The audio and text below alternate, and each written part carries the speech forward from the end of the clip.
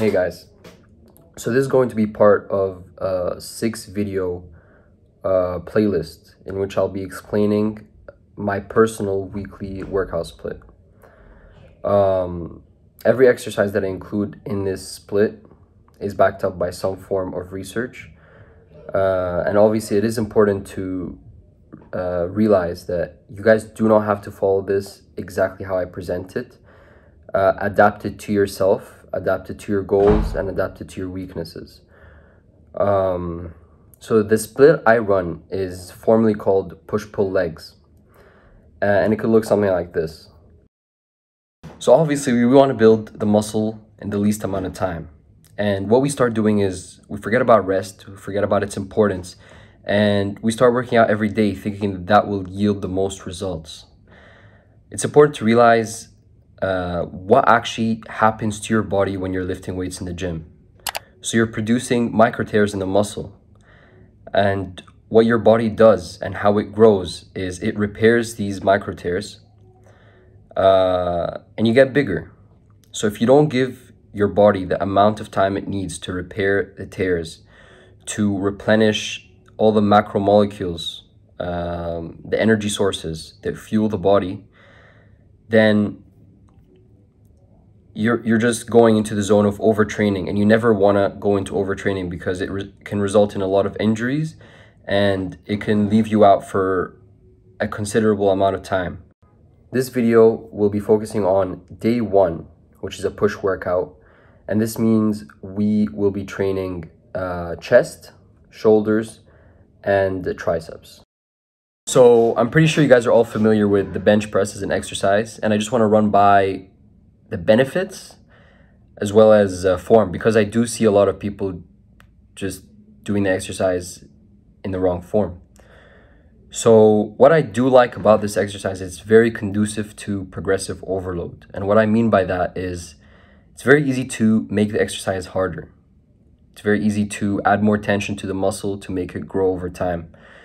And obvious ways of doing that is either increasing the amount of repetitions that you do in a set or increasing the weight.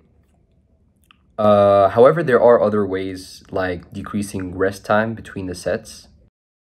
So the bench press is proven to be correlated with pec thickness and tricep thickness. And this is supported by research by Ogasawa et al.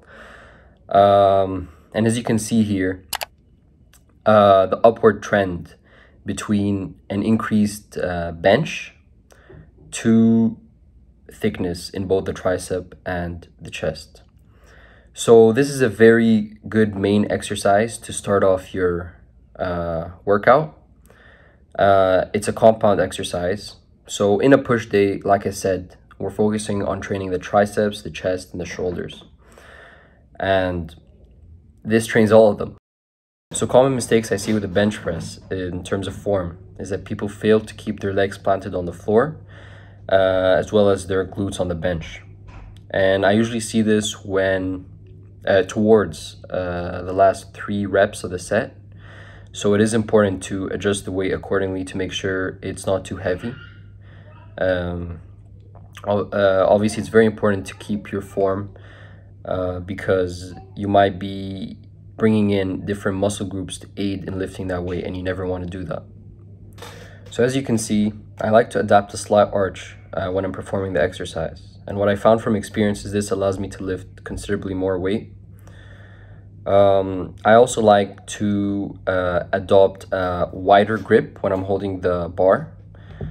So a good rule of thumb is when looking at the grips in the bar, I like to keep a thumb's distance between where my hand is placed and the end of the grip.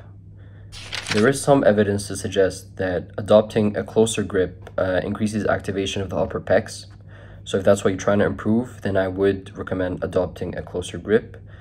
It is practical to change around between a wide grip and a close grip.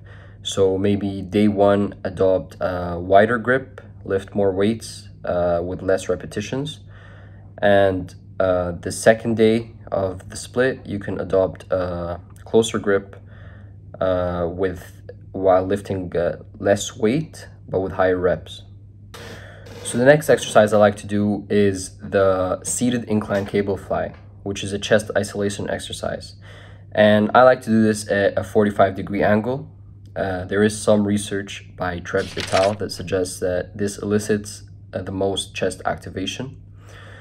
What I like about this variation, using cable instead of dumbbells, is that you feel constant tension both at the bottom of the movement and at the top.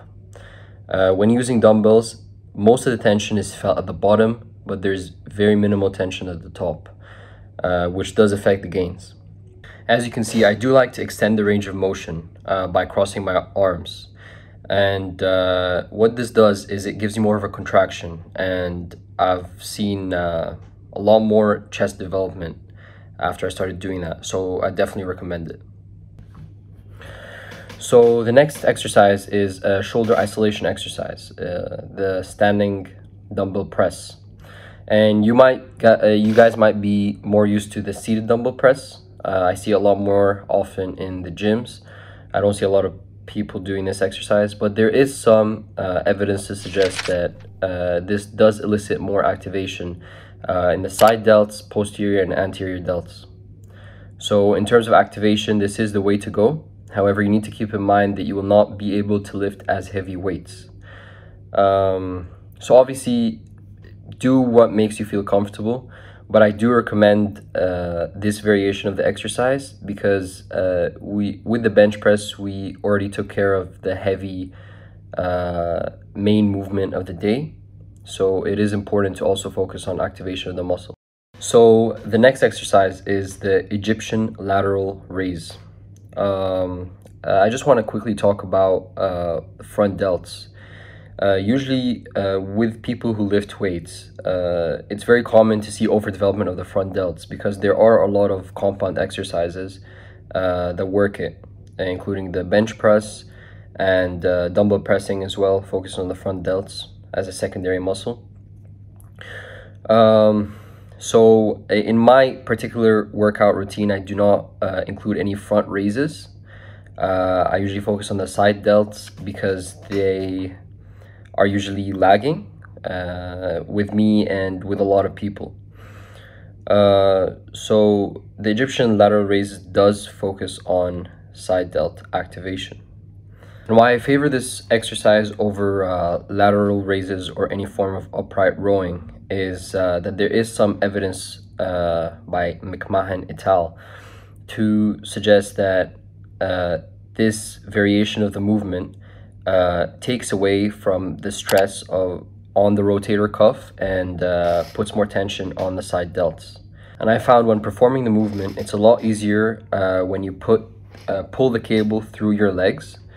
I feel like it allows me to maintain a constant form, and it elicits more activation in my side delts.